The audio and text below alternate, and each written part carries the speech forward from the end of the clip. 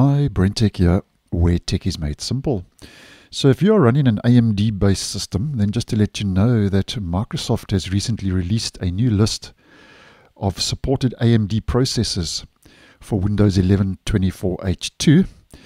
And that's all according to this Microsoft Docs post dated the 13th. So that was, I think, last week, Thursday.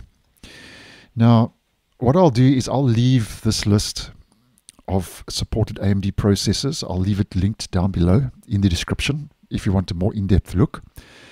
And while I just scroll down through this list, I'm just going to tell you what Microsoft has officially to say regarding the version 24H2 supported AMD processors. Now, Microsoft says that the processors listed represent the processor models which meet the minimum floor for the supported processor generations and up through the latest processors at the time of publication.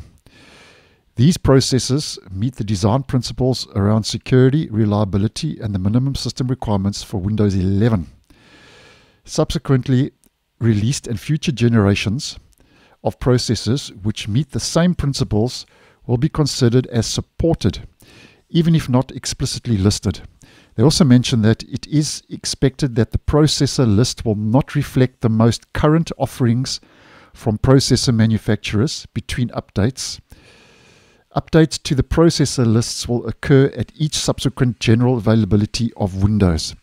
So that's quite a mouthful, and I just want to finish this list. So you can pause this at the relevant timestamp for the purpose of this video, but as mentioned, this list will be linked down below in the description.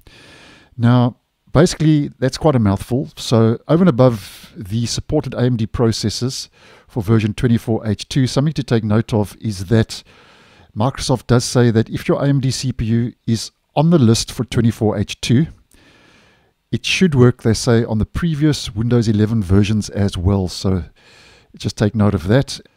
Now, something else just to take note of is that the list does not include the Ryzen 9000 desktop and the Ryzen AI Max Plus, as well as the 300 series. So just take note of that. And we don't know why that is the case. Was it AMD who left it out or Microsoft? We don't know, but those should be on that list.